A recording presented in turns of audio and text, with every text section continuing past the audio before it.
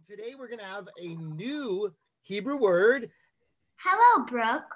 Whoa, why do you have a llama at religious school?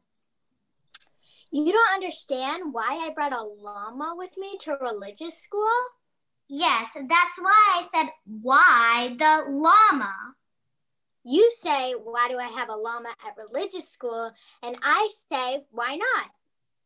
It seems odd but fun. I just don't understand why you have a llama. Why a llama? Because I feel like it. That's why. Why? Llama. Why? Llama. Why? Llama. Now you try it with us. Why? Llama. Llama. Llama. Llama. Llama. Why? Llama.